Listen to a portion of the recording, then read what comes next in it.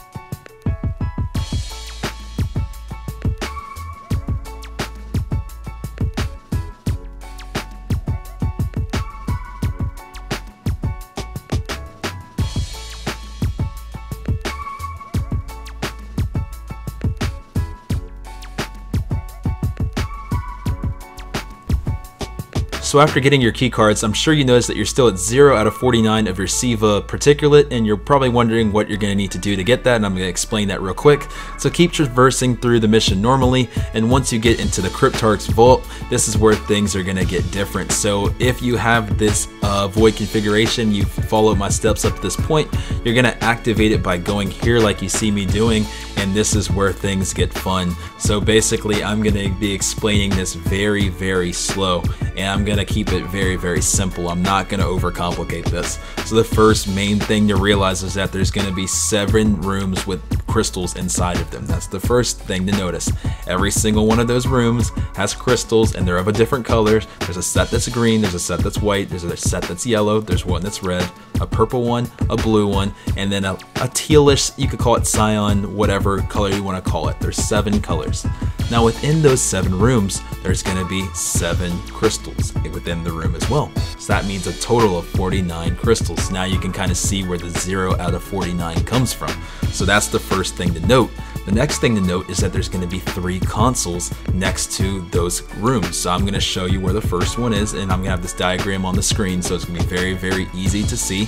know this is from Raid Secrets, and I'll have this linked in the description so you can check this out yourselves, because the Excel spreadsheet is amazingly helpful, and I just think it's going to help you out, and everybody in the community deserves a pat on the back that's contributed. So just wanted to say that, credit where credit's due. But the first console is going to be in between the green and the white crystal rooms.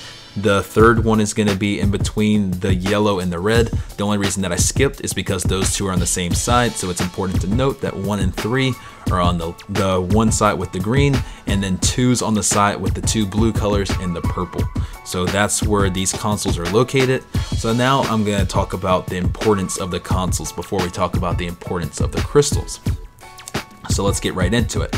So each one of the consoles is going to have 2 circles as part of the console, and it's going to tell you exactly the call out that you're going to need to give. Now, I could make it super complicated, and I'm going to give a rundown of exactly what happens, but then I'm going to tell you how to simplify it.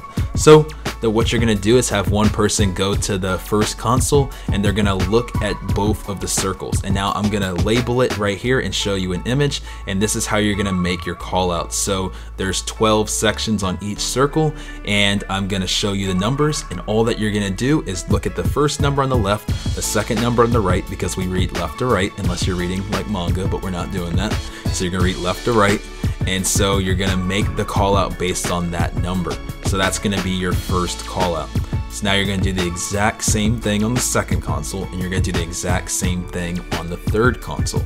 So now once you have your 3 sets of numbers, you go to the Excel spreadsheet that I linked you with, and I'm going to show you what it looks like, and then you go look for that exact sequence of those 3 numbers, and then that's going to tell you exactly what crystal you're going to be holding square onto to unlock. Now let's go back to the crystals now in each one of the rooms. So like I said, there's 7 crystals in each one of the rooms for a total of 49 crystals. So let's go into one of the rooms real quick.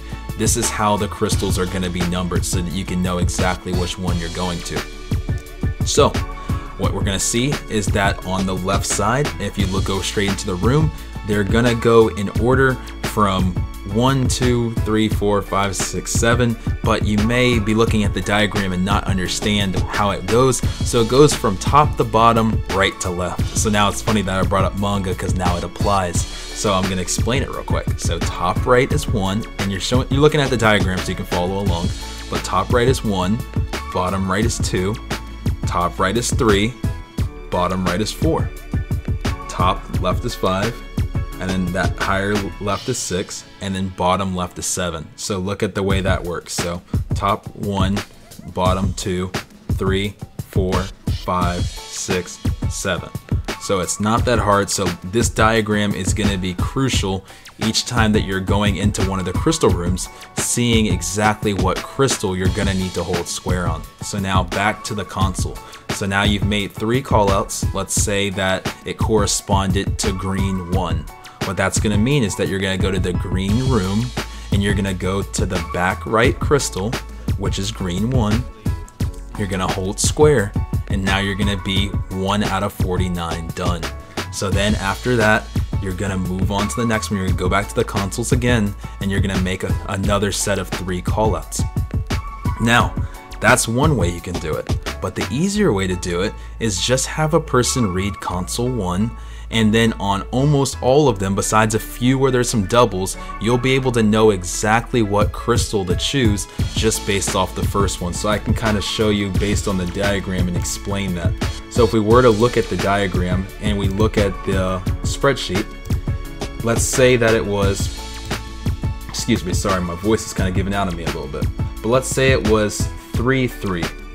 If we take a look and see that 3, 3, it's the only one. So we already know if you called out 3, 3 on console 1, it's automatically going to be green 7.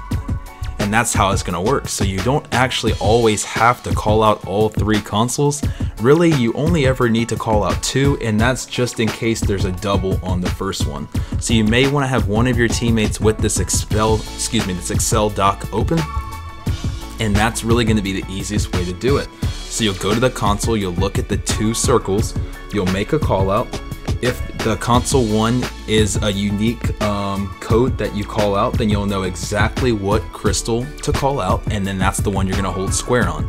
If there's a double, let's say that we're looking at 1-1 and we see that there's 2 rows of 1-1, we'll have somebody call out the second console. So you have somebody go to the second console, and then let's say they set 2-12. Now you'll know that it's white 1, which should be in the white room and would be back right, as you can see from the diagram.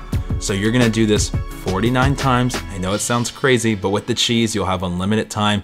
If not, I believe that you do get a little bit of time back each time you do one of the consoles. Either way, if you do it without the cheese, it's gonna be kind of hard at this point in time, but I do think it could get easier later. But this is gonna be how you get it done. And so once you get it done, if you're wondering what you get for all of this hard work and effort, you're gonna get a ship schematic that is going to take 3 weeks of this to complete. First off, very similar to Whisper, and then you're also gonna get 33% of your catalyst done. So ultimately, it's gonna take 3 weeks to get your ship and the catalyst done. So that's really all I have for you guys. I know that you probably are gonna have questions. I'm gonna be in the comment box below answering your guys' questions, but I tried to keep this as simple as possible. I don't wanna overcomplicate this and blow up your guys' brains, but I feel like this is the best way to explain how each one of the rooms is gonna work. So if you have any questions, let me know. I'm an open book. Hope you guys enjoyed this. If you did, hit that like button and subscribe. Do you like what Bungie's doing? I think this was really, really cool, and I'm thinking there has to be some type of shortcut to make this a little easier. Either way, that's what I got for you guys. Hope you enjoyed, and with that, I'm gonna talk to you guys in the next Destiny video. Thanks, love you guys. My feces equipped, they shots to the lip. Take out the coin, then I flip. Pull out the thorn, then it's ripped. Dragon tattooed on my hip, invading like my name is Zim. Dunking these moves like a rim. Yes, I am harder than Shin, making you pay for your sins. The drift of the 9, yeah, I'm rolling with them. No, I'm not fine, I feel incredible. No, I'm not regular. Stand on a pedestal, Joker's wild when he's off of his medicine. For my squad, I go hard like an animal. Body guns, got your head on the reticle, no trust. You need to go level a man down, but no, I'm not giving up. I think that I said enough.